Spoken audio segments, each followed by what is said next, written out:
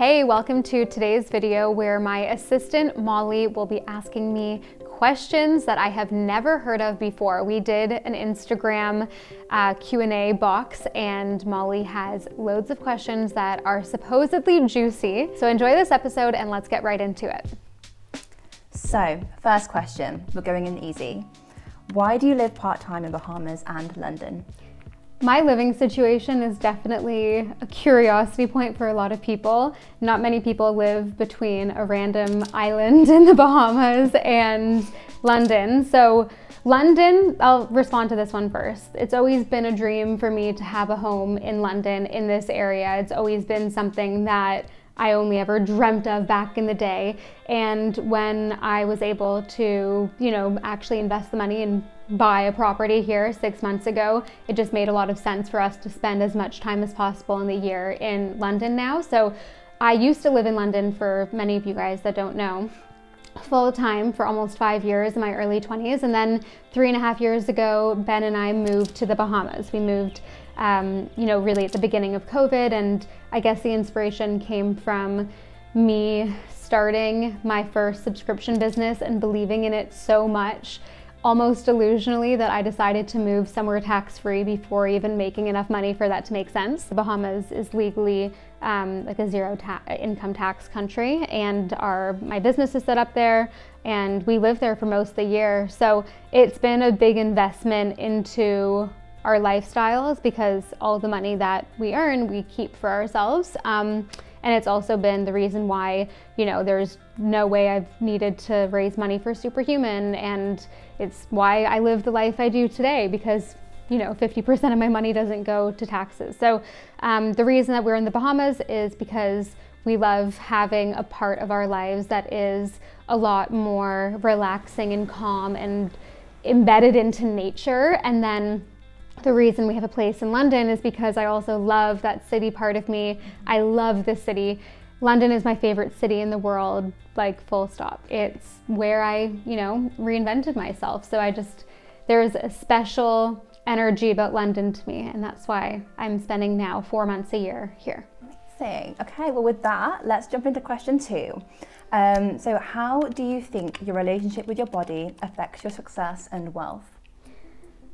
Your relationship with your body influences success and wealth immensely, and this is something that most people don't think are tied together. But when you are physically feeling good about yourself and you're in this energy of just self-love and abundance within yourself, not even money abundance, but just an abundance in your happiness levels in life, an abundance of love towards yourself, everything changes. So one area of your life being positive is influenced by every other area of your life. So to create more success and wealth and happiness in your life, if you every single day in the back of your mind are feeling unworthy and not feeling good in your body, it's going to hinder that success and wealth. I am a firm believer that your energy creates your life.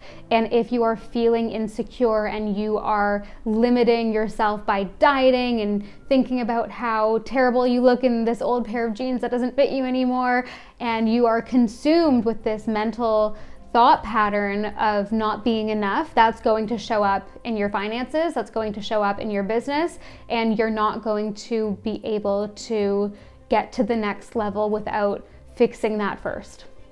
Absolutely. Absolutely. So moving on to question 3. Is there anything that was a dream possession but you now regret buying? A dream possession that I now regret buying? Yeah, I guess so, actually. Before I had any money, I always thought, oh my gosh, all the handbags I could have. Can you imagine just going to Chanel or like a Bottega and just buying whatever handbag you want? And that was I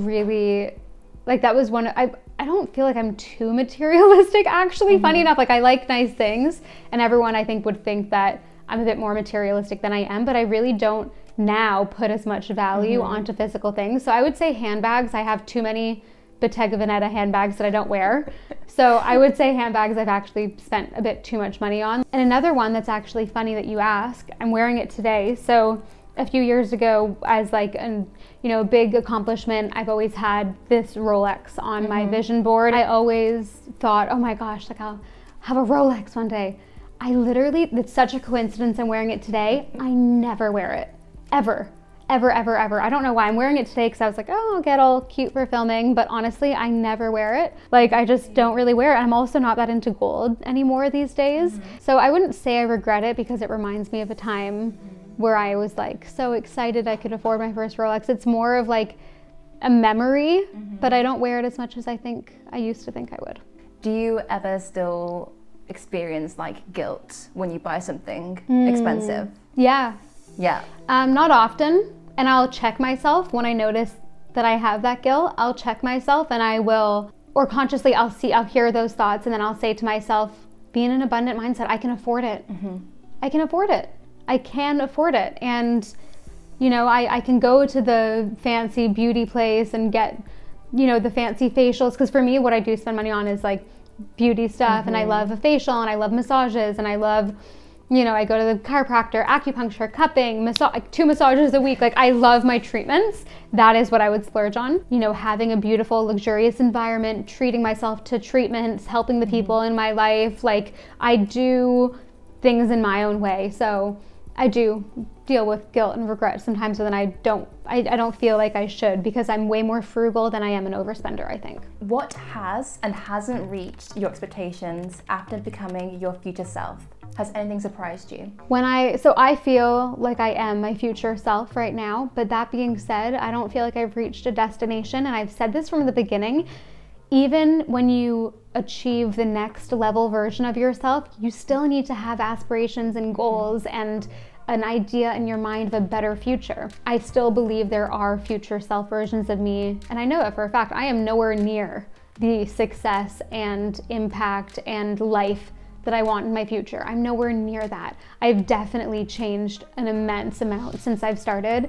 So 8 years ago, having 8 pounds in my bank account, to now having the business I've created today, having the life I've created today, that shift is monumental in itself, but from where I am now to where I'm going to be is even bigger. So to answer your question though, what has surprised me since becoming this next version of my future self, because the Mimi today was the Mimi that I had visualized and dreamt of, 5, even 4 years ago. So the thing that has shocked me is that I wouldn't be spending as much as I initially thought I would. Another thing that has shocked me is that, this is gonna sound ridiculous, and please, don't judge me, but earning 6 figures a month is not as much as I thought it was. Really? Yeah, it's not, because, and my expenses are huge, and you know that. Yeah. With the superhuman expenses are huge, but then my living expenses are also huge, because the more money you make, the more that you spend, and the more your monthly costs are. Like, even just like the mortgage for this place is crazy. Like, I didn't have expenses like that. I didn't have a standard of traveling business or first back then. So I'm spending a lot more now, and I used to think, let's say with like 100K a month, I would be able to do anything. But no, like, things go places. I hire a lot of people, and I invest in a lot of softwares for the business, and 100K a month in my mind when I was 20 years old felt like the most amount of money in the world. But now I'm like really excited to get to the next level, because I feel like I could do so much more. It feels still limiting to me. Another thing that surprised me is that I would still deal with my old self thinking a lot. Really? Yeah. The thing is, I bounce back quickly now, but I still experience her every day, but I bounce back really quickly. So I still have to do the work to get me to that mindset that I need to be in. Even once I've achieved being here, like, it still requires doing work every single day. It requires, priming your mind, activating. It requires, like, me visualizing who I want to be and being her. You get used to things once you get to that next level, and I wasn't expecting that. I was expecting me to be so grateful and so happy every day for this life I've created. I have to work to get to that place, which is really surprising. When is your buck coming? So I actually haven't told anyone this yet. I have been waiting for Kate, my book agent, to get back out to me about when I can actually reveal what's happening with the book. But long story short, you guys, I got a book deal, and this was something that I was, you know, trying to create for a long time, trying to manifest for a long time. And in October, which I mentioned it maybe in an Instagram caption, but I got a book deal with one of the biggest publishers in the world, and it was for way more than I was expecting, and it's a global book deal, and I'll tell you which publisher it is. You'll definitely know it. I'm extremely excited and proud, but the book will be coming out spring 2025. So I'm super excited, and it's all about the bounce back rate, and it is all about becoming the version of you that you need to become to live the best life possible, the potential life, your ultimate potential. That's so exciting. I'm really excited. Lots of work before then. A lot of work, but you know what? Honestly, I'm so not nervous. I know I need to get into my mode. Like, I'm not nervous about things anymore. We were talking about this earlier. I don't get nervous anymore. Like, I really don't, because I put myself into uncomfortable positions so often that feeling of nervousness, like over time, because it's like comes with practice, like I'm numb to it now. That being said, I feel like if I was about to step on a stage and do a speech in front of 100,000 people, I probably would be nervous, but I've never done that before. But the more I would do that, the less nervous I'd be. So, but with the book, I've written a lot, and I have the whole outline, and I have the core skeleton done, which is the hardest part in my opinion. So definitely. I think from here, it's easy breezing. Absolutely. We've come to the end of part 1 of this juicy Q&A. To watch part 2, just click the link here.